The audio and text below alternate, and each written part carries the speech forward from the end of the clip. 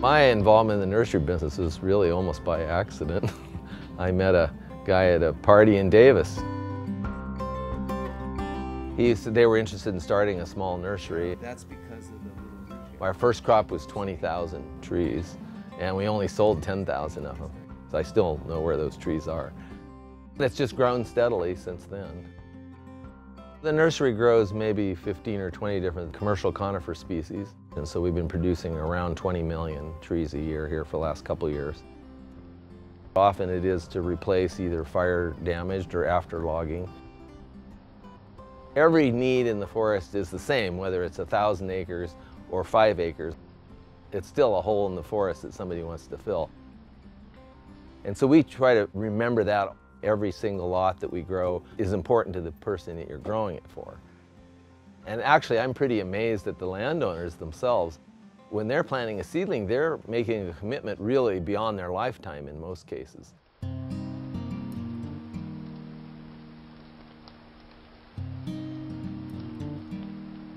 I really enjoy working outdoors. Our work produces a renewable product that everybody needs. A landowner would need to go through a reforestation process for planting trees after a harvest.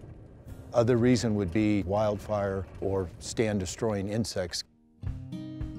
There's a real unique relationship between foresters and the landowners they work for and the nurseries that grow their seedlings, in that we both have the same focus of producing something that will be around for a long, long time. A professional forester that's experienced with reforestation projects helps in putting a plan together. It's a multi-year plan with several steps. And the first one is to use native local seed that is ripe, which means you need to monitor the cone crop and pick it at just the right time. The other element is you want it to be collected from a tree that has good genetic traits to pass on. You want it to be from the proper elevation and zone so that seed is adapted to the site, both in climate and the proper species. So if you can get good seed from the proper location, that's half the battle. The best route for a landowner is to use a reputable RPF. They know how to get the right seed. Second step is to take that seed and have it grown into good quality seedlings that are small enough to easily plant with a hoe dad, but still sturdy enough to withstand the elements and to have good root growth potential. The objective of the seedling growing is to have a seedling that grows very rapidly when it's planted. And so that the whole purpose of the program is designed to create that type of seedling every single year, regardless of the changes in the growing conditions. The third step is to prepare the site for planting, and the most important element of that is to control the vegetation that would be competing with that young seedling for the very limited soil moisture in our Mediterranean climate. During planting season, our crews are out there, rain or shine. After we've received the seedlings from the nursery, first thing we do is inspect them to make sure they're high quality and everything's looking good.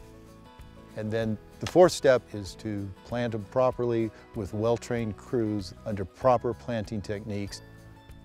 One of the key aspects is to make sure that they scalp down to mineral soil so no material other than soil gets into the planting hole. The seedling is planted straight down and at proper spacing. And the fifth step is to do follow-up control and monitoring for insects, animals, and weeds that might be harming the seedlings. There has to be an element of trust because these activities have to be done correctly, each link in the chain, and any link breaks and we have failure. Over the course of my 35-year career in reforestation, we've seen dramatic improvements in survival rates due to improvements in practices and what we've learned. So it's extremely satisfying to go see a place that was planted 30 or 40 years ago and see the trees that get very large and And actually the most amazing part is how much it alters the landscape. And when you plant them and come back 35 years later and it's these forests and big, tall, 50, 60 feet tall trees.